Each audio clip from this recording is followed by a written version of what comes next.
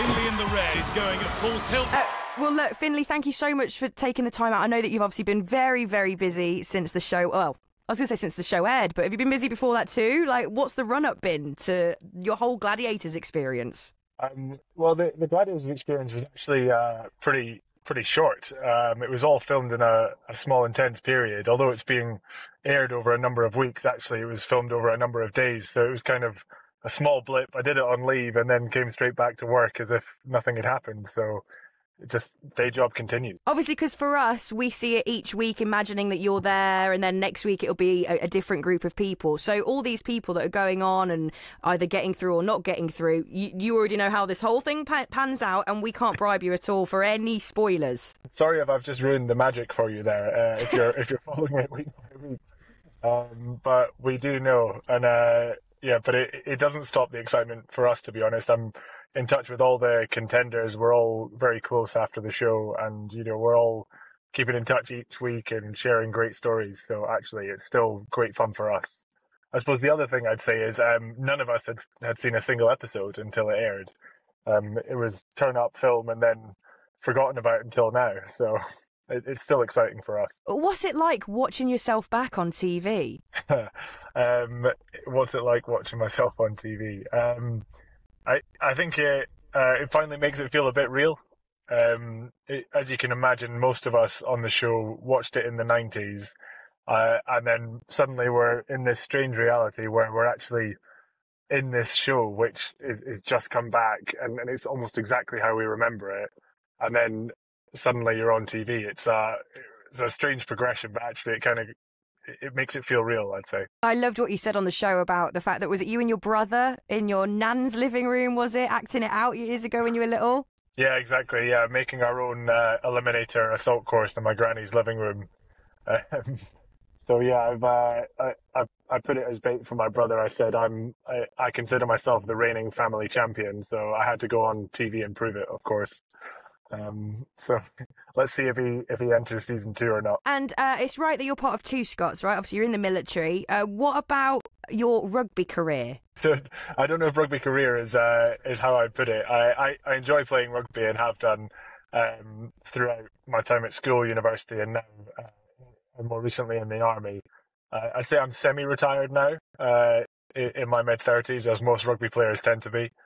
But I've been on some amazing sport experiences with rugby. We've been all over Europe to Spain, Italy, Germany, and further afield. We've been to the Dubai Rugby Sevens a couple of times with my regiment. So some great experiences in the army. Well, I know that I already mentioned this to you, but obviously the show that we saw last weekend, The Travelator, The Ring, I was literally sat there watching going, that's his rugby, that's his training. Yeah, and the gauntlet as well, bursting through tackles. It all feels like rugby definitely, in my opinion, sets you in good stead. One, just generally being used to contact sports, which a lot of people aren't, and that kind of durability that comes with that. But yeah, also specifically rugby. So I thought that would give me an edge, but then the Gladiator I was against in the ring is a former England Sevens player turned NFL linebacker, and he's got 6 inches height on me. So yeah, it didn't play to my strength as much as it did his, but hey, I think we gave it a good show. Well, yeah, considering right at the very end when you were up against Ash, when you were doing that final challenge, there was it a 1 second head start? Yeah, on the Eliminator, which is, as good as neck and neck. Very, very good to watch. I can't believe that. I mean, I'm so glad, I don't know about you, I'm so glad they've brought Gladiators back. It gets the adrenaline pumping while you're sat there on the sofa. Yeah, for sure.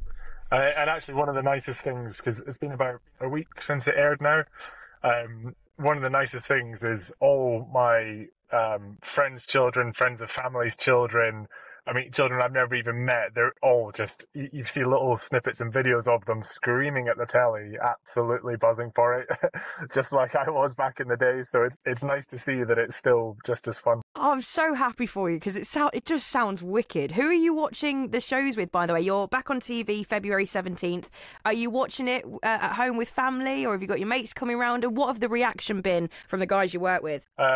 First one just watched in the living room with my family, my wife and young son, and some of my brothers and parents as well all came round, and And most of them were on the TV at some point, either the background shots of the crowd or the little backstory. So everyone was pretty excited to see themselves.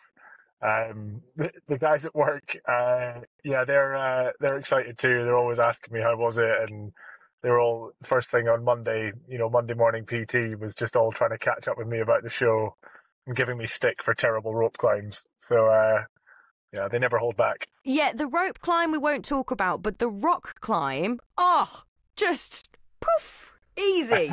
I'm glad I got up and over it that time. And as I said, no spoilers, but I think they saw that I made it up that time, and they bring out the big guns on the next one with some pretty phenomenal gladiator climbers, so watch out. And how does the show work? Do you get to mingle with the gladiators backstage? And also the actual, obviously, we're seeing some classic circuits that we saw on the show years ago and stuff, but do you get to wander around first, or is it literally you're going into it blind? You might know what it looks like, but no, you don't get to walk around it. What's it like? So not completely blind. We had a few days training on all the equipment and the sort of safety briefs and things, and a bit of a shot. But then we did it as a group of contenders, and that's one of the reasons we're still all close. So we kind of played gladiator contender for each other on all the different apparatus, which was good fun. So we had a bit of a shot, and then backstage was the first time we met the gladiators just before going out. They've got their own sort of separate changing rooms, but we're just down the hall and we're seeing them in passing, chatting, catching up, and yeah, they were all brilliant. Really great sportsmen and women, and you've got everything from Olympians to fittest men and women in UK to, bodybuilders to you name it. You've got every discipline you could think of, and it's pretty cool to meet and mingle with them and compete against them. Yeah, I bet. And also, you just mentioned health and safety. Who's worse for it? Who's got more red tape, the army or TV production? Say the military, probably. TV, it's all about the show. I think as long as it's good for TV, they don't mind.